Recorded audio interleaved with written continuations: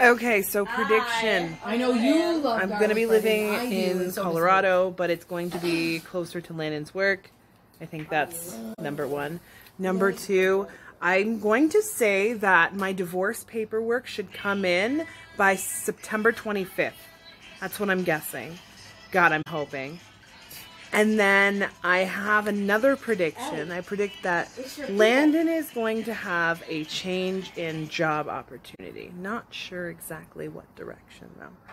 And then I also predict that there's going to be a visit from somebody pretty special by the end of the year at our new place. So I got cut off on the last video, but as I was saying, the video cut me off because Snapchat's an asshole.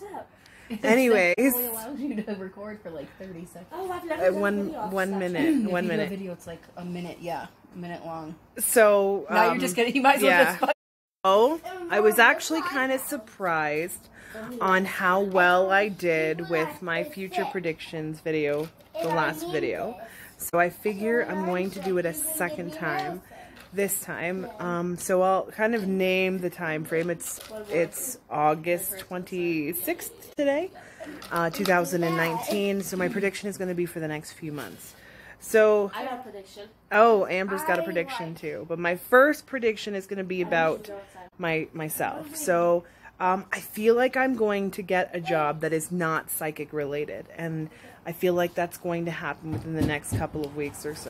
So not sure about that.